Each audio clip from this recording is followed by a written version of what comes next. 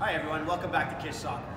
This is going to be a continuation of our move, the drop your shoulder and go. This is going to be drop your shoulder, step over the ball, and go.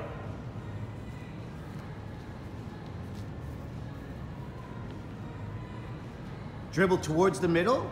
Once you get about 2 feet away, you step over the ball, drop your shoulder, and then take the ball with the opposite foot. Dribble to the middle, step over, shoulder dropped, take the ball with the opposite foot. This is what it's looking like from the side. Dribble to the middle, step over, take the ball with the outside of the foot, and then continue past the defender. This can be done walking at first, jogging, then a little bit quicker, and then trying to do it at full speed.